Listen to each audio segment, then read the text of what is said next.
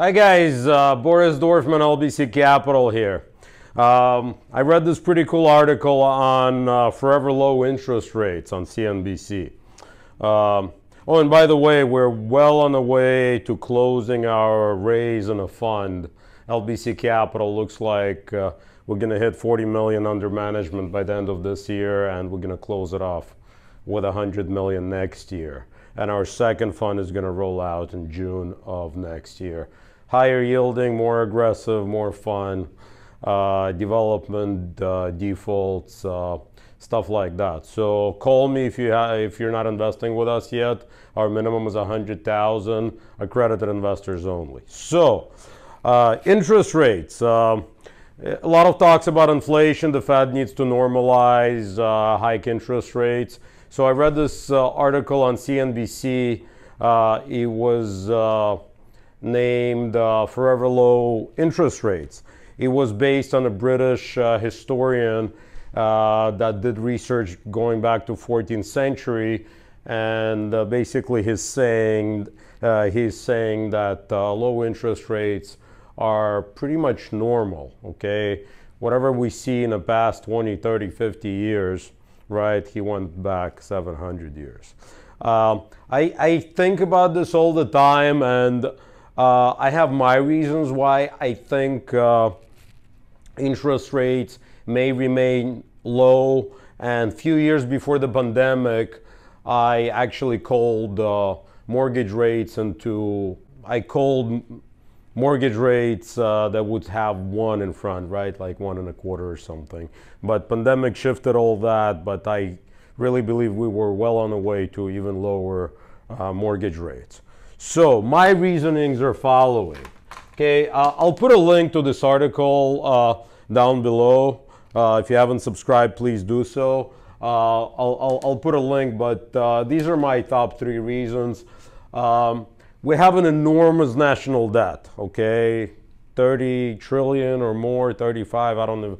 I can't keep track, but it's, there's total debt, and then there is a payment that we make on that debt. So think of it as your credit card, okay? You have $10,000 that you amassed on your credit card, and your monthly payment is $500.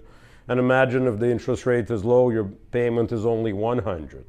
You have $100 payment on $10,000 in debt. What do? You go borrow $20,000 and pay $200, right? So our government payment on the debt, on that $30+ trillion that we printed more, is pretty low because interest rates are low. What happens when interest rates go up?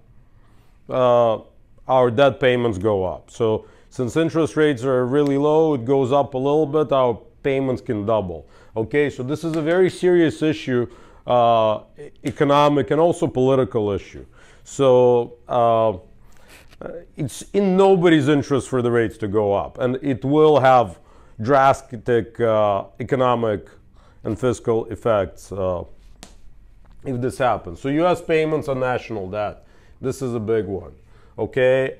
Number 2, world's demand for U.S. treasuries and our bonds. United States is still the safest country to invest in. Imagine you're sitting in the middle of third world country somewhere in Africa or Asia or Russia, whatever.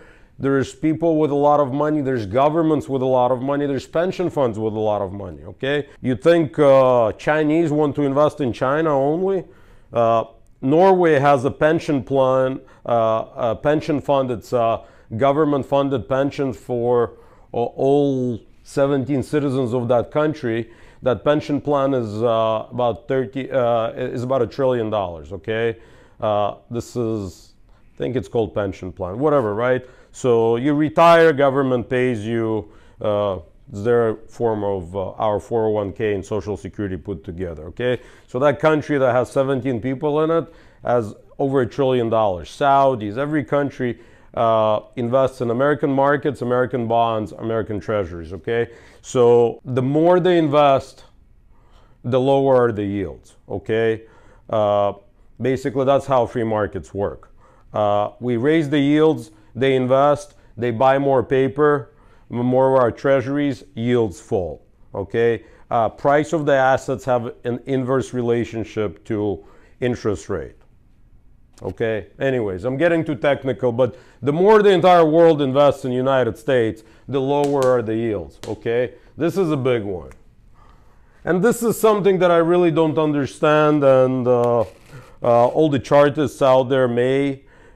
This is technical analysis. This is looking at the long-term trends, and this is what this economist, his name is Paul something, from Great Britain, that's he's talking about. This is a long-term trend for the interest rate. So basically, over a long period of time, interest rates are declining. And all the TA specialists, technical analysis guys out there can call me and let me know what they think about it, because I'm a fundamentalist. I'm looking at the underlying values, the underlying fundamentals. But yeah, but based on 1 and 2, it makes sense. And yes, Fed will normalize the policy, but the demand for our government securities will not go away. Insurance companies, pension funds, hedge funds, everybody out there, including you and me, we invest in this too, because in 401k you have a bond fund. Guess where your money is invested? Our money is invested in US Treasuries, in mortgage-backed securities, into corporate bonds. Okay, our savings rate went up in the past few years. We're gonna be investing more money into mutual funds. They'll be investing more money here, okay, into treasuries.